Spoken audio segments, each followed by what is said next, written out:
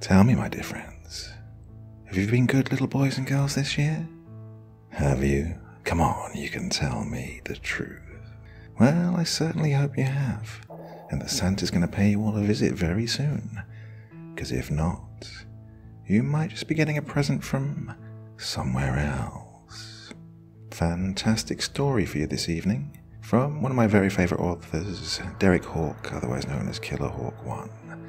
Now, if you're familiar with the other stories I've done of his, you know you're in for a real treat this evening. So, sit back and relax with your favourite Christmas drink, because it's time to listen.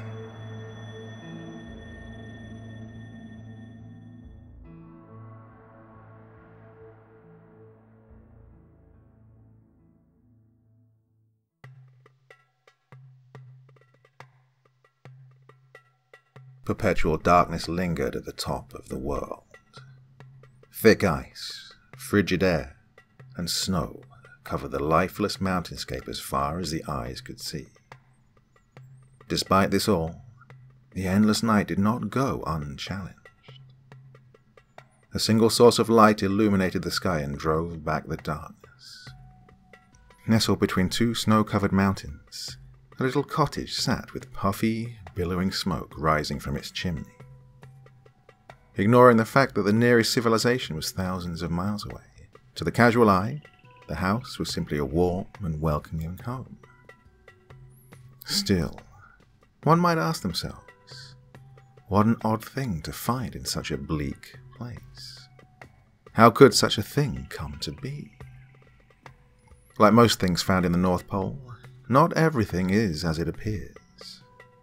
The land was unforgiving and cruel, and could take your life within minutes. Only a select number of creatures were given permission to live in this harsh and relentless wilderness. All others who entered this domain did it of their own accord, such as the residents of this tiny little home. However, these individuals had fortune on their side, and they were like no other.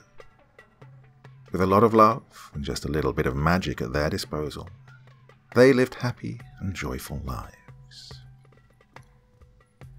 At first glance, it would appear it was nothing more than a simple, ordinary home inhabited by elderly people who loved each other dearly. If this were your conclusion, you would be partially correct. In reality, a magical secret existed below, for the small house was much more than meets the eye. The warm and cozy cottage was not just a home, but the tip of a mystical workshop hidden beneath the ice.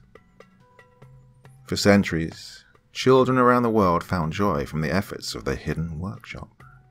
All year round, tiny magical hands toiled and labored to create toys and playthings for all the good children of the world. Elves, the last of the magical creatures from old, dwelt within its walls and used their mystical nature to create wondrous and joyful things for Christmas morning. 2 days after the winter solstice, the old man would put on his heavy coat and boots, take to the air and deliver his Christmas joy to every last child. Like everything in the cosmos, there must be a balance. For every night, there must be a day. Every beginning has an end. And, with every kind child, there was a naughty little boy or girl to be found. Far below the bright lights, singing, and happy elves creating and building new and fantastic toys, there was another workshop. There, the warmth of the hearthstones could not reach. While the purpose of the upper workshop was to bring happiness, the other was dark and sterile. It too had a purpose. It was here where the masses of cheap and easily broken toys were made. There was no love put into these objects. Never would a child's eyes brighten with wonder and awe upon seeing these gifts on Christmas morning. In his wisdom, the old man knew that even a naughty child should not be forgotten during this time of goodwill. However, the old man was no fool, and had no desire to waste his resources on such unsatisfying tasks. The responsibility was handed to the banished and exiled elves that inhabited the deepest bowels below the workshop, those with selfish hearts and greedy desires. Stripped of their immortality, they wasted away in the dark with only the trinkets and flimsy materials to pass the time. Narrator sat in the poorly lit corner of a tattered workbench. His focus was entirely devoted to the old and worn piece of brass in his hands. The clangs of his hammer hitting metal rang out and echoed through the dark halls and passageways. He pounded the brass sheet relentlessly, until the metal slowly began to surrender its shape and bend to Narrator's design. Suddenly, the hammer flew out of the mad elf's grasp. He examined his limp hand, trying to will it back into his control. Fury filled his heart as he watched the necrotic flesh sloughed off his bony hand. Yes, he didn't have much time. His other hand was weak, but still capable of grasp. He reached into his toolbox and removed a long, warped nail and stabbed it into the back of his paralyzed hand. He pushed on the nail head until its tip broke through the skin and emerged through his palm. Immediately, the pain surged and shot up his arm. The thick and rigid tendons loosened within his hand, giving him temporary use of his digits once more. The elf picked up his hammer and resumed molding the shape of the brass plate. With each impact on the brass, he poured his rage into his creation. How ironic that the product of his tireless work was meant for the ones he hated the most. His deteriorating body was fading fast. He possessed just enough magic to fuel the curse he would cast upon the object. When finished, his gift would be placed with the other junk toys and cheap trinkets. It would make its way to them and find a child on Christmas morning. The curse will take hold and slowly begin tearing apart their lives. It will channel their essence back to him and reignite his immortality. The object would pass from one child, then to another, century after century. Yes, he had just enough magic left to evoke his curse. Narrator had once lived and worked above.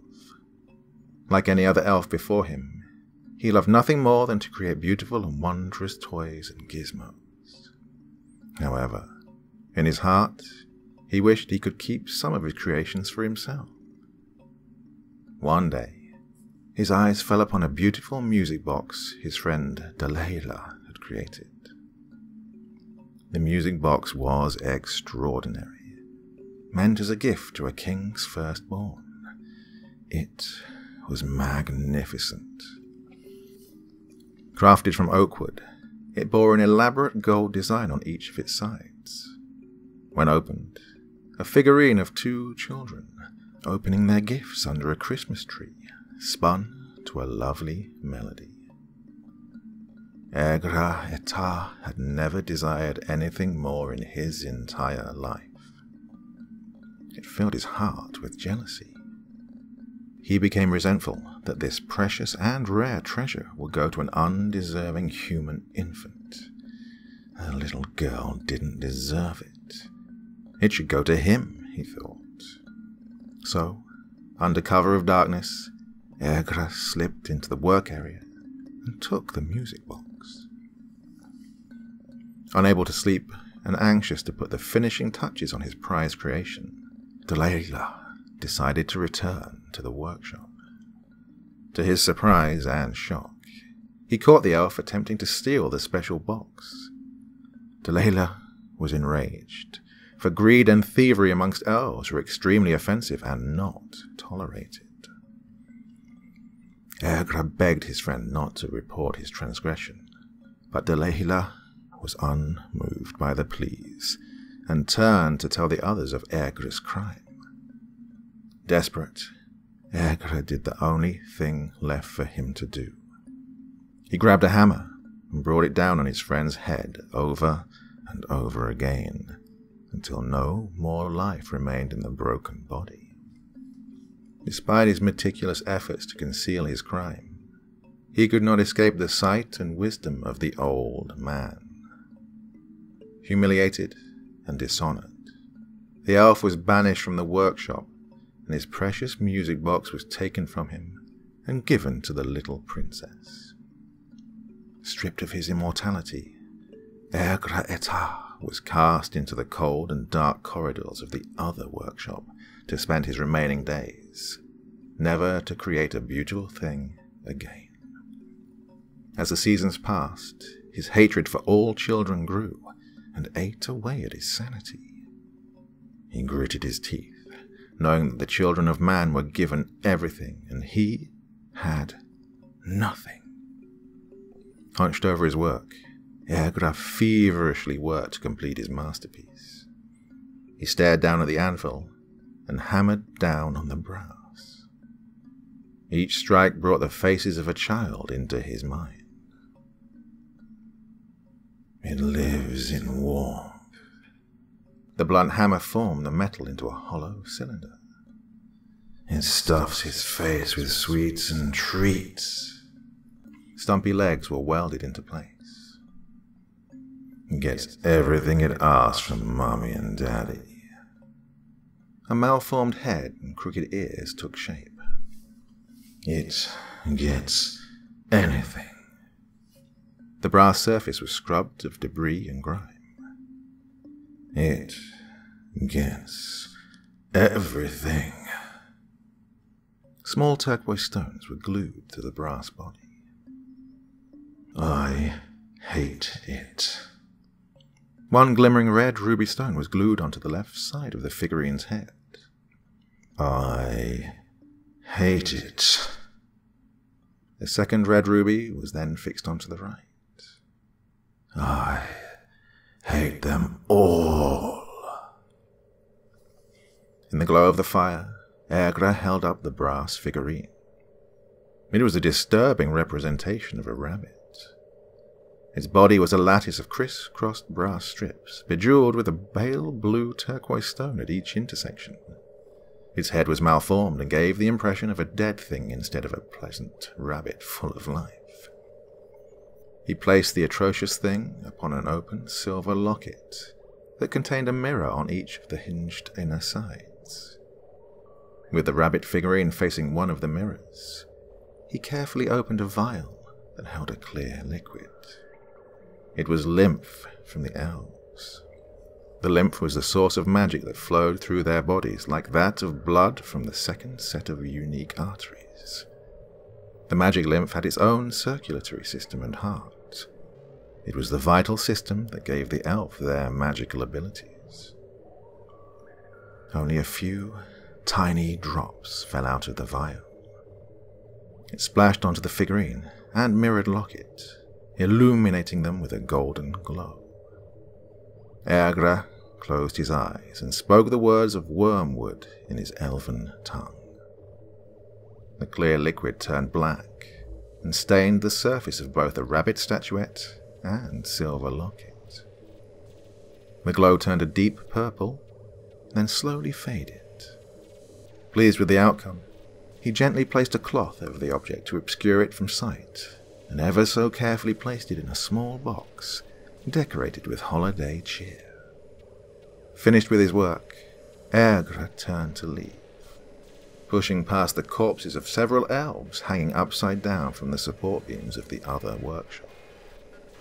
Their lifeless bodies drained completely of every last drop of magical lymph. Eagra's calculation had been correct. He had just enough magic to fuel the curse placed on the object. The Mad Elf smiled and began to laugh. For the first time in a very long time, Eagra's heart filled with anticipation at the approach of Christmas morning. The little girl sat in a large pile of torn wrapping paper from the many gifts she found under the Christmas tree. On the morning of December 22nd, Gabby awoke earlier than everyone else.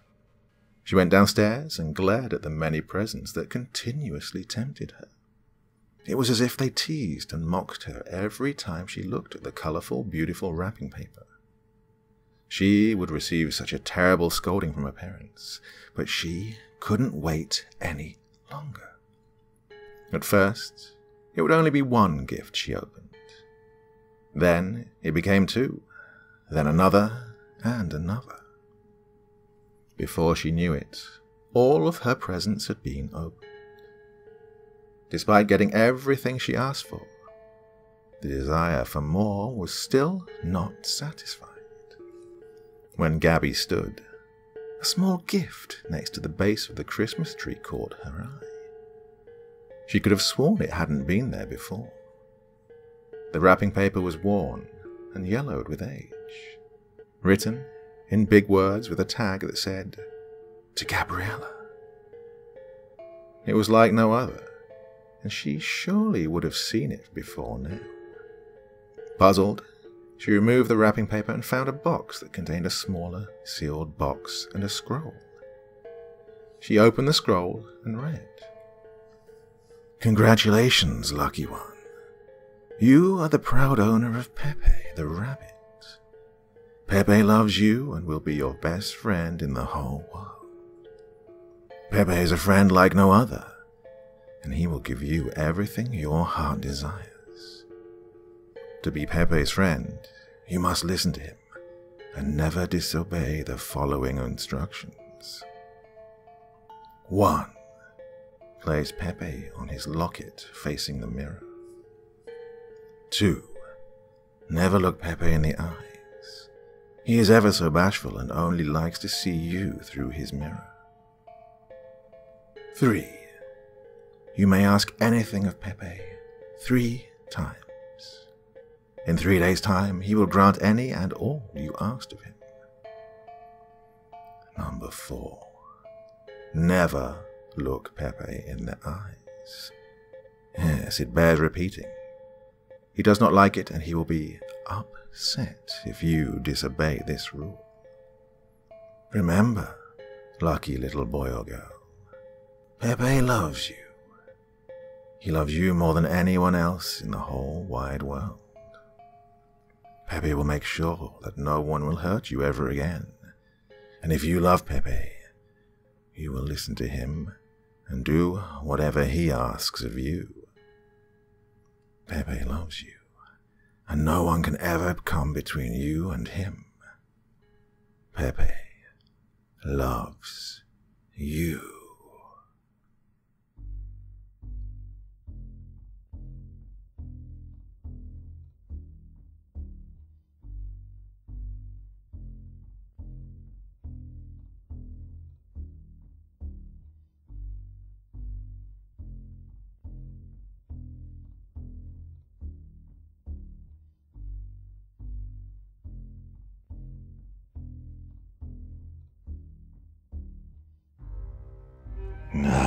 Sneaky little story that one, wasn't it? Did Pepe get away with it? What's going to happen to that poor little girl? Oh, so much to think about. Well, you all have a safe, happy, lovely, warm Christmas. I'll be back again very, very soon. Till then, bye-bye.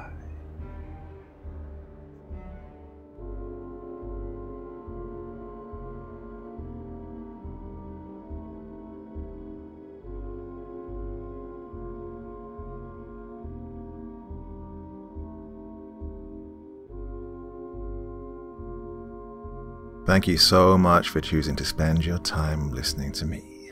Now, if you enjoyed the Dr. Creepen experience, then come find me on Facebook. Come chat with me on Twitter. Listen to the background music and download it if you like on SoundCloud. Drop by the store, pick up a t-shirt. And, importantly, if you've got a story you'd like me to read, send it to Dr. Creepen's Vault, the subreddit I set up so that I could read your stories.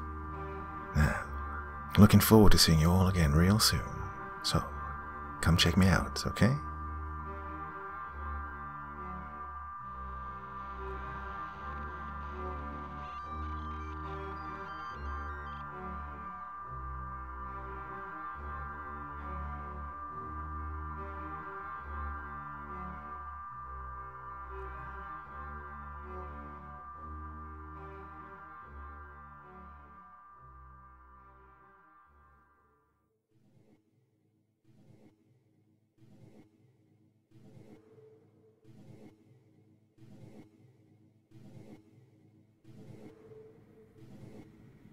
love myths, urban legends, paranormal stories, and chronicles of unexplainable mysteries and phenomena.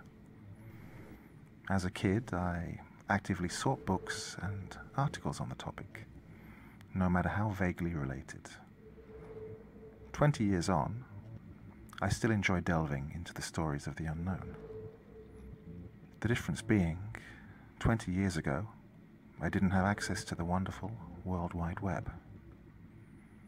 These days, I literally have a world full of myths, legends, and stories at my fingertips, and so I often indulge in long Googling sessions, dedicated to absorbing as much information as I can. I am intrigued by the unknown. It means that there are things yet to be discovered, and mysteries to be solved. It was during one of my many mystery binges I came across the story of the Hat Man, a form of shadow person. I stumbled across the legend of the shadow people completely by accident, clicking through random links on Wikipedia. But it was the related article about the Hat Man which piqued my interest greatly. It roused a long dormant memory from within the depths of my mind. The following is an account of my encounter with what I now believe to be the Hat Man.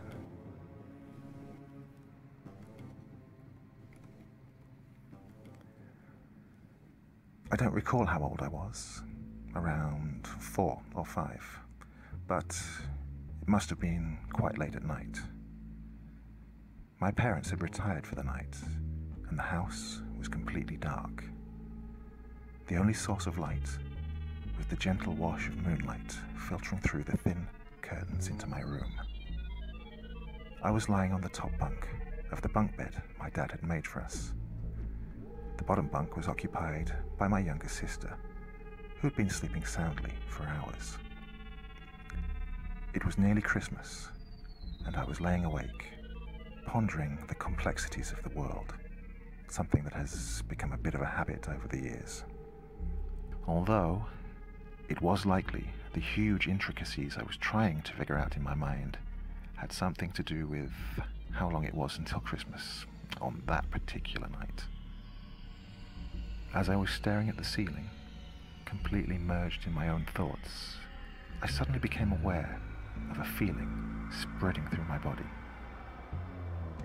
A chill went up the back of my neck, making my hair stand on end.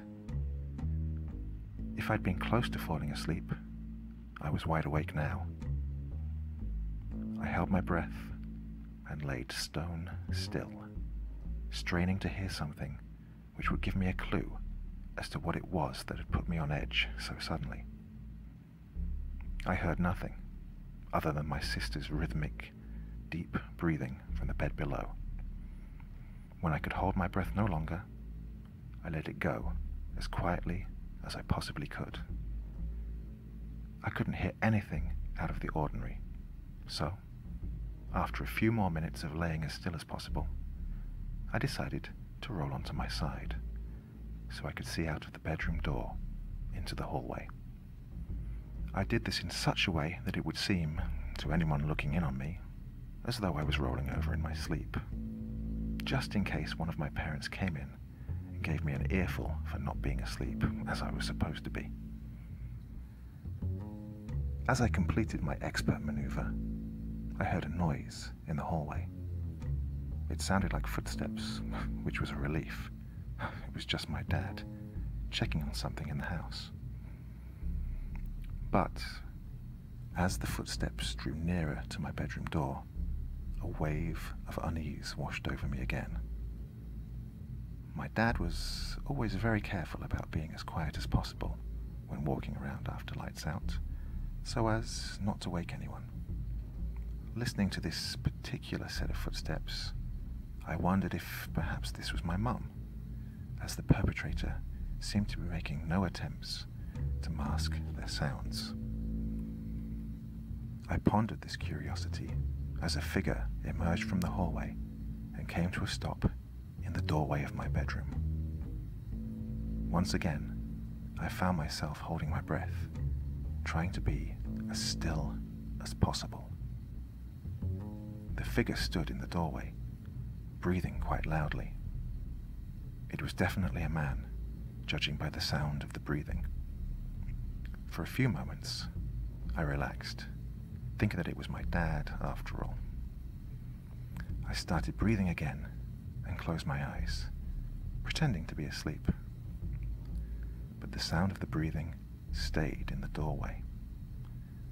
I opened my eyes again and took in the image before me. My blood ran cold. My dad did not habitually linger in doorways. Also, my dad was nowhere near as tall as the doorframe, nor did he wear, or even own, a wide-brimmed hat. I stayed as still as I could, hoping that the figure could not see that I was awake. With that monologue running through my mind, I was reminded of the line from the Christmas Carol. He sees you when you're sleeping. He knows when you're awake. I smiled to myself. The figure in the doorway was Santa Claus, and he was waiting for me to fall asleep. Of course, it made sense, being so close to Christmas. I closed my eyes once more, ready to fall asleep. Once more, I got that feeling of unease. The hairs on my neck stood on end once again. Something was not quite fitting about that conclusion. Santa doesn't wear a wide-brimmed hat. Also, I was fairly certain that he's never depicted as tall and broad-shouldered. The figure in the doorway definitely did not look, or feel, very Santa-ish at all. My eyes shot open again. I needed to figure out who was standing in the doorway. Even with the light filtering in through the curtains, I could not make out any details of the figure. My eyes had adjusted fairly well to the darkness by now, and I could make out just about everything around this figure. But whoever was standing in the doorway may as well have been a shadow. The only thing that told me that this was not a shadow was the heavy breathing accompanying the figure. Just as I felt that I could not lay still any longer, the shadowy figure took one last deep breath and receded from the doorway, seeming to melt away into nothingness. By this stage, a lot of kids would probably have cried out for their parents, or at very least, thrown their covers over their heads. I did neither of these things. Instead, I laid there, pondering my new mystery of the night, Christmas forgotten until I fell asleep. I remember asking both of my parents the next day whether they'd spent any time looking in on my sister and me the night before. They assured me, every time that I probed them about it, that they had not been anywhere near my bedroom the previous night. I guess, after a while, I just sort of shrugged it off. It didn't happen again at all. Every now and then, the memory would spring to mind, especially during my nighttime ponderings. However, I thought about it less and less as time went on, until I saw the picture accompanying the Wikipedia article on the Hat Man. I'd almost forgotten about it completely. To this day, I have no idea what it was. Whether it was one of my parents sleepwalking, somebody who wasn't meant to be in the house, a supernatural being, or otherwise. But the picture of the Hat Man is almost exactly what I remember in my doorway.